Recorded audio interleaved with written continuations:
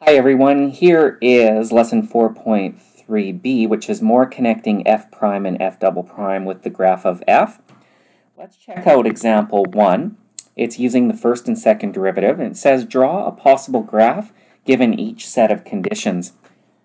In letter A here it says that f of 2 is equal to 4, so that means when x equals 2, the y value is 4.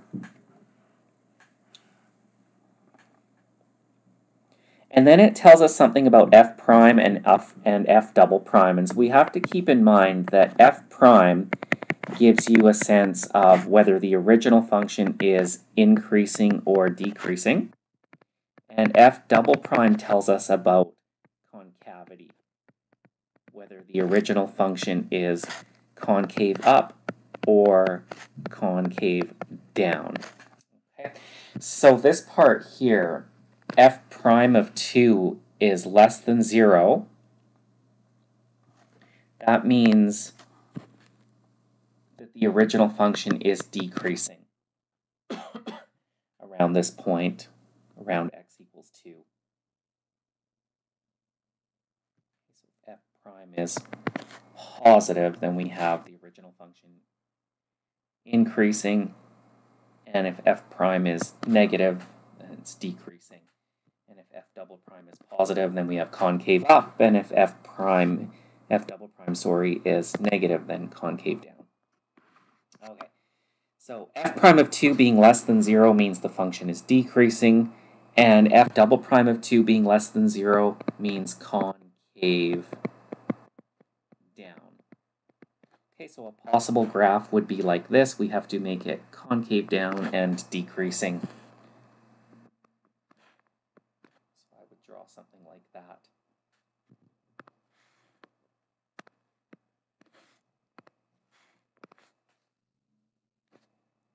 All right, let's try letter B. F of 2 equals 4.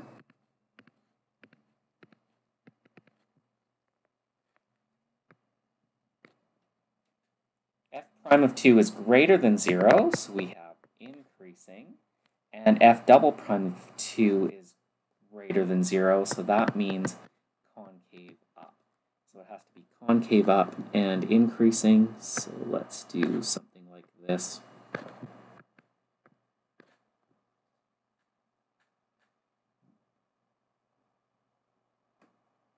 So you can see the slopes are positive and it holds water, so concave up.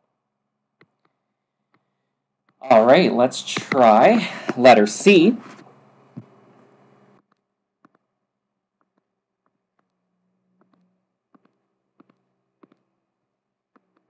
F of 2 is equal to 4.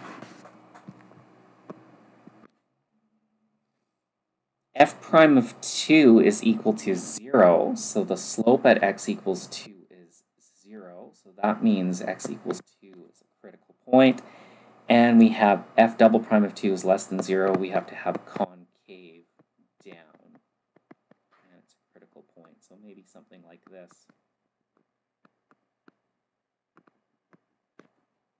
Okay, so the slope at x equals 2 is 0, horizontal tangent line.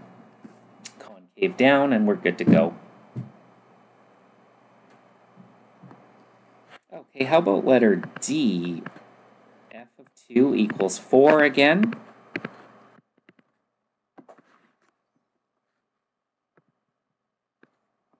F prime of 2 equals 0.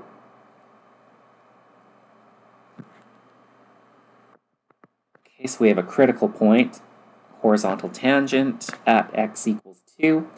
And then over here we have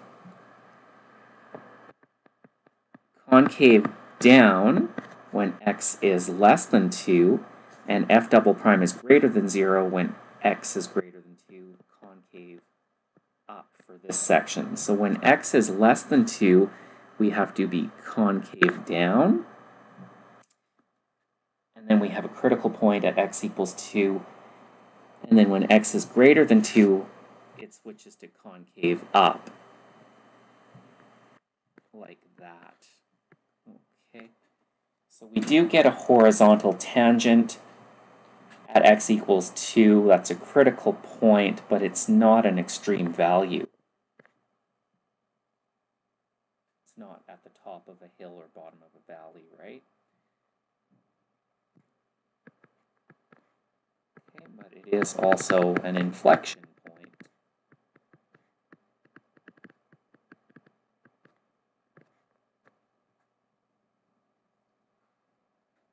Okay, let's try what's supposed to be letter E here. It's called D again. Let's call that letter E.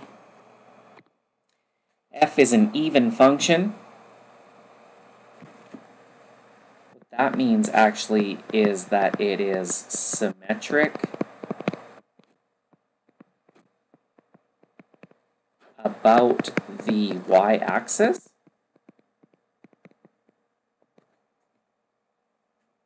We'll talk more about that shortly. It is continuous on -3 to 3.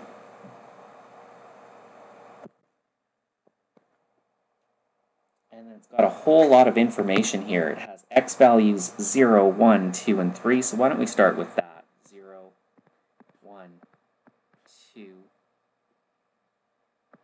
and 3. And then it tells us what f is equal to for those x values. Remember, you can think of f as being the y values. So when x is 0, f is 2. 1, 2. So we have a point right there. When x is 1, f is 0, right there.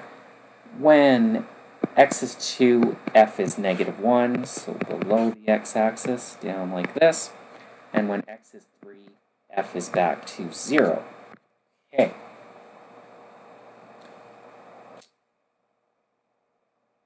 Then we have undefined slope, 0 slope, so horizontal tangent, undefined slope, 0 slope, horizontal tangent. Okay, so f prime and f double prime, we'll have to keep that in mind in a minute. Let's look at the chart on the right. When x is between 0 and 1, the f values are all positive, so the graph is above the x-axis. F prime is negative, so it's decreasing. So this means the function is decreasing between 0 and 1. And f double prime is positive, which means concave up. So between 0 and 1, we have to decrease and be concave up. So that seems pretty easy. Decrease and concave up. And then between 1 and 2, the y values or f values will be negative. That makes sense because we have to connect those two dots there. The function has to be decreasing and concave down this time. So decreasing and concave down. And then from 2 to 3, the y values are negative, f values are negative. That makes sense because we have to connect these two dots. F prime is positive, so increasing. And f double prime is negative, so concave down again. So it's got to be increasing and concave down. Like that, increasing and concave down.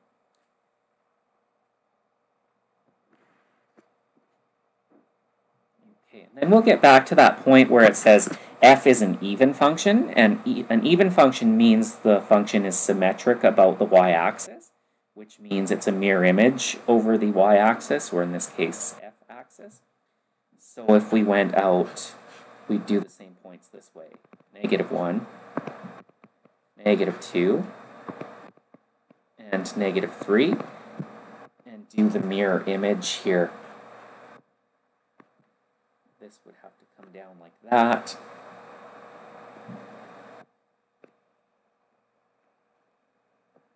And like so. And like so. So that's an even function. Looks the same on the right as it does on the left. Sort of a mirror image.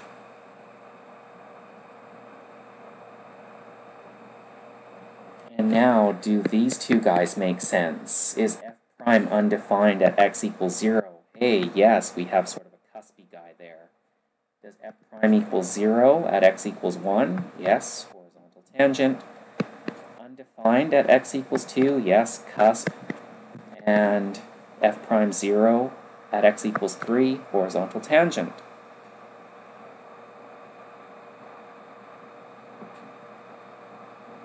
Okay.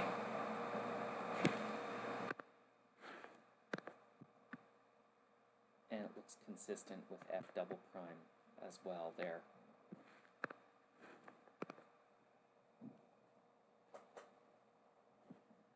Okay. And so that is a possible graph, or that's a possible graph meeting those criteria.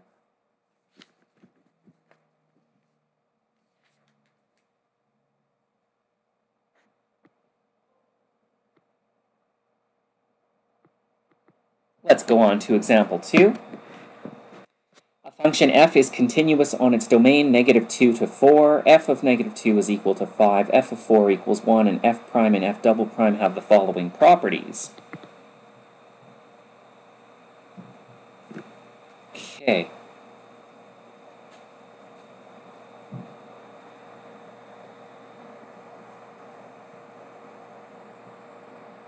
So, some of the questions are A, find where all absolute extrema of f occur. Absolute extrema of f. Part B, find where the points of inflection of f occur, and sketch a possible graph. I think it might be easiest to sketch the graph here first, guys. So, notice it says f of -2 is equal to 5. I will make 5 there, and let's go f of -2 is equal to 5. F of 4 is equal to 1. So let's say that's f of 4. And now let's do some stuff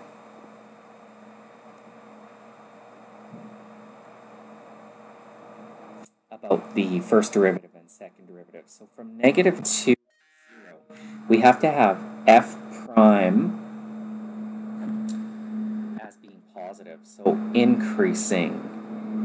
And then the derivative does not exist at 0, and then decreasing. So we've got to have increasing, and then decreasing with it does not exist at x equals 0, so some sort of cusp at x equals 0. And we have to have concave up. So from -2 to 0, we have to have increasing and concave up until we hit 0. We have to have f prime and f double prime not existing there, so we have to have a cusp at x equals 0. And from 0 to 2, it's got to be decreasing and still concave up. Awesome. And it doesn't necessarily have to hit 5, so let's go like that. So increasing and concave up, f prime does not exist at x equals 0. From 0 to 2, we have decreasing and concave up. And then at x equals 2, we have f prime equal to 0 and f double prime equal to 0. So we need to have a horizontal tangent. Horizontal tangent here. And then from 2 to 4, we are going to have decreasing and con down. Decreasing and concave down.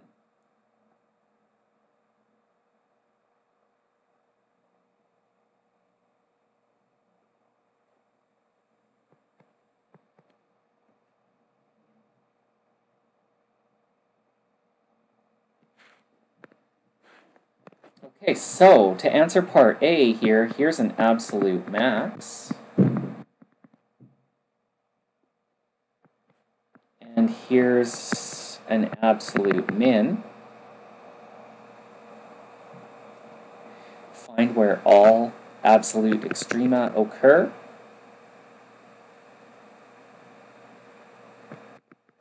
X equals 0 for the abs max. And x equals 4 for the absolute min.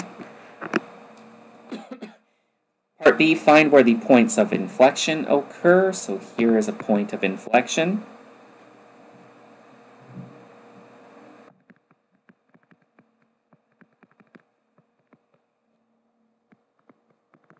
Inflection point, because we change from concave up to concave down. So that's going to be at x equals 2.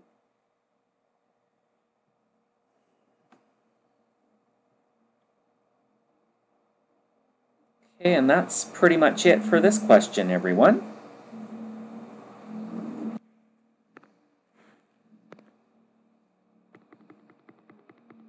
Now we'll get on to example 3.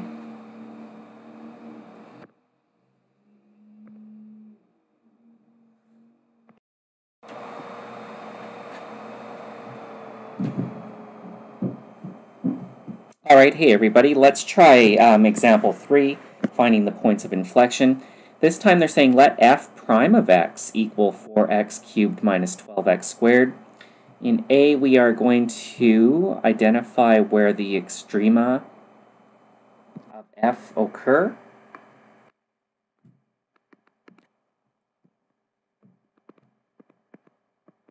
So we need to find the critical points.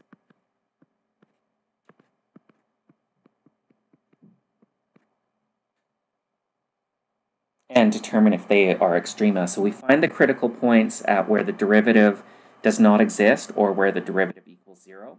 Now this derivative exists everywhere because you can put any point you want in for x in a polynomial, but it's equal to 0 when we set this equal to 0 and solve. I can divide out a 4 and also x squared and have left x minus 3.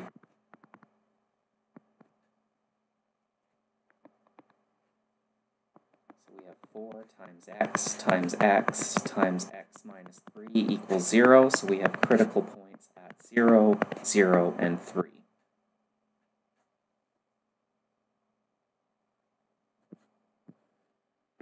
So I'm going to look at part B before we can identify where the extrema of f occur. We're going to find the intervals on which f is increasing and the intervals on which f is decreasing. So we'll do our little trick here of looking at f prime.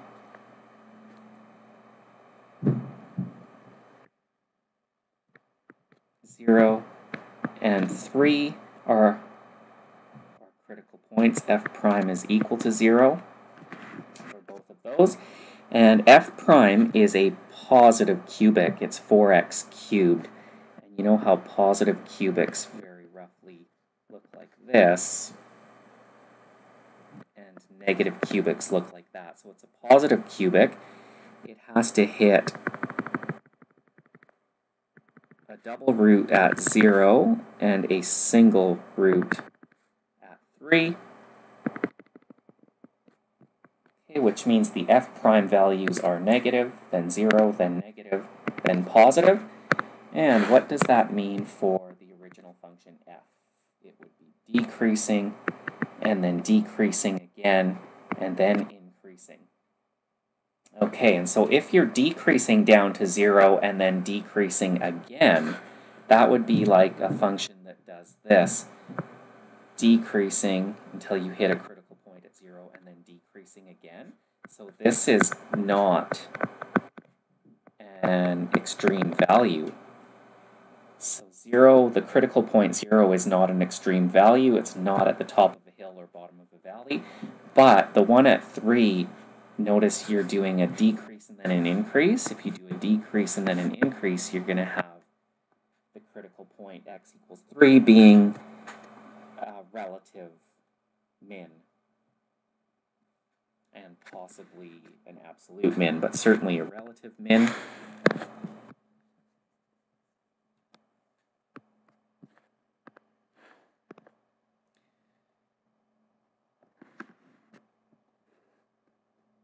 Okay, so in part A, identify where the extrema of f occur. We are going to have a relative min at x equals 3.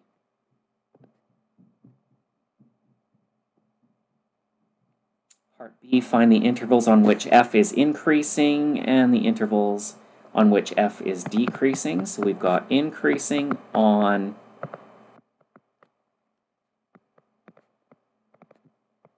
3 to infinity, and we're going to have decreasing on negative infinity all the way to 3.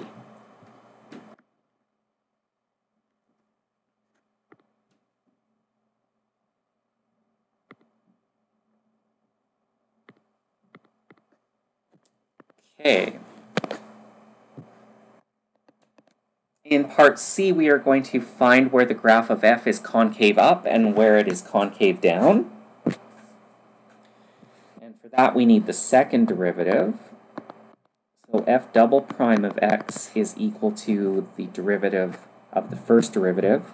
So 3 times 4 is 12, x squared minus 24x. And we need to set this equal to 0 and solve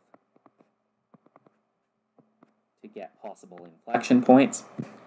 Divide out the 12 and an x and have left over x minus 2. So possible inflection points at 0 and 2.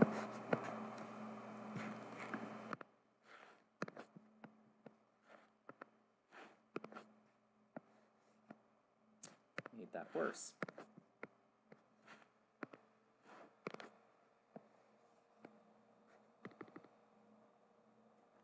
Okay, so let's do the quick f double prime f comparison.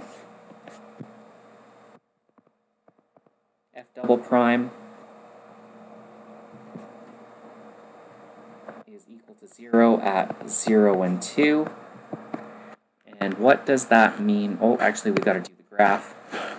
F double prime is 12x squared minus 24x. So it's a positive quadratic. And positive quadratics look like this. So f double prime is positive, negative values, and then positive. So what does that mean for the original function? Concave up, happy. Concave down, sad. Concave up, happy. Okay, which means 0 and 2 are both inflection points.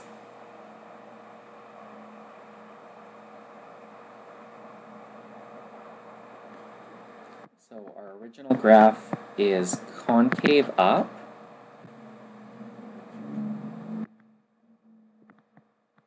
From negative infinity to 0, or from 2 to infinity.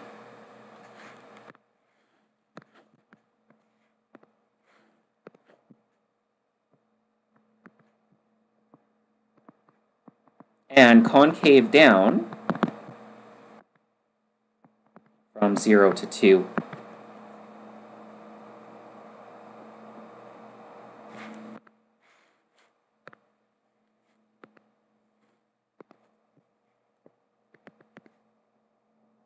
Okay, and finally part D, sketch a possible graph for f.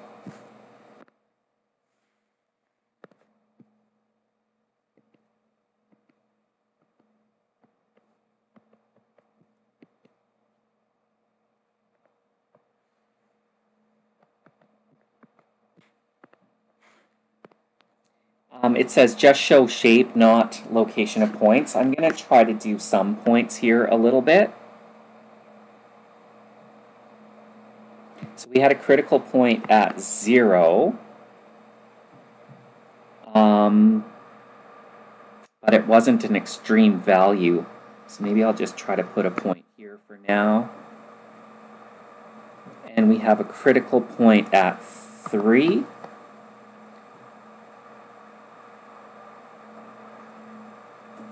Which ended up being a relative min.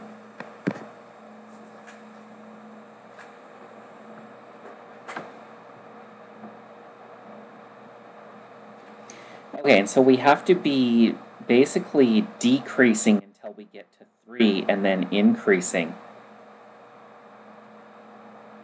And with in that, we have to be concave up until we hit 0 and then concave down. So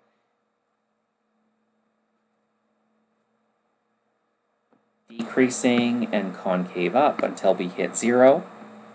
From 0 to 3, we're still decreasing, but it's switched to concave down. And we're only concave down until we hit 2.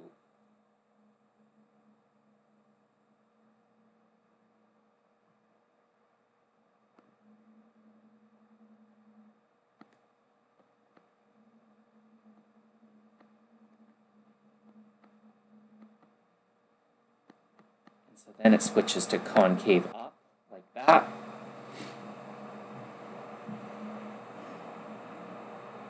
And it continues with concave up, and then after 3, it is increasing. So you get this 4th degree-like shape, which would make sense because the first derivative of this is 4x cubed. So there's a possible graph.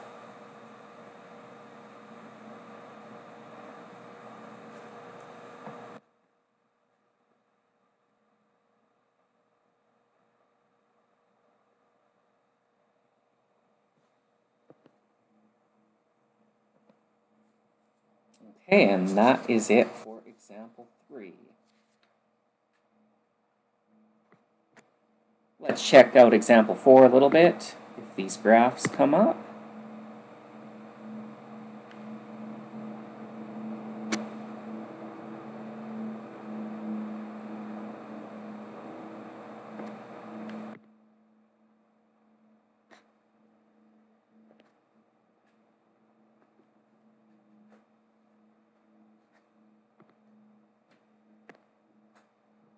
I'll try to do example 4 here for you.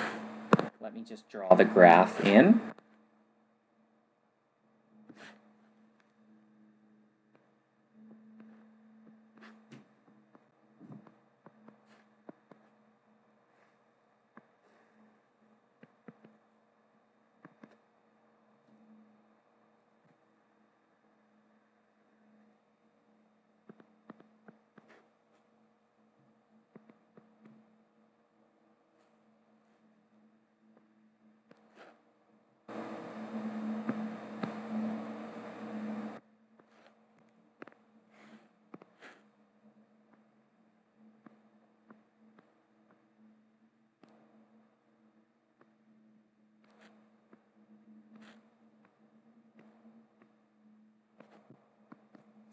Okay, so there's the graph of f, and really, guys, the graph beside it is, the questions are pretty much the same.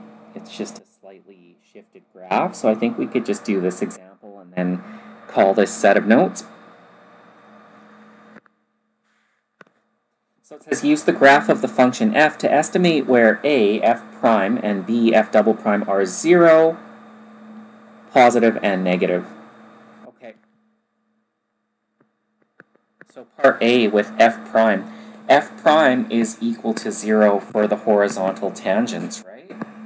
So f prime equals 0 here, f prime equals 0, and if I had to guess, I'm going to say that that's at x equals -1 and at x equals 1. So f prime equals 0 at x equals -1 and x equals 1.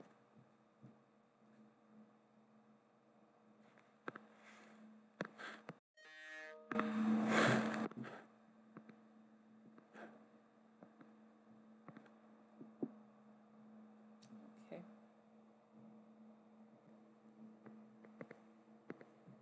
F prime is positive when you have positive slopes. So if we look at this section of the graph right here, all of those little tangent line slopes would be positive, right? Because the graph is moving up and to the right.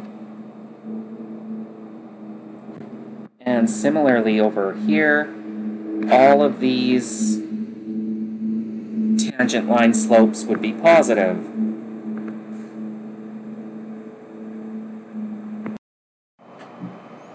Okay, guys, so f prime is greater than 0 on negative infinity to negative 1, and from 1 to infinity. And then f prime is less than 0, the slopes are negative for this section right here on negative 1 to 1.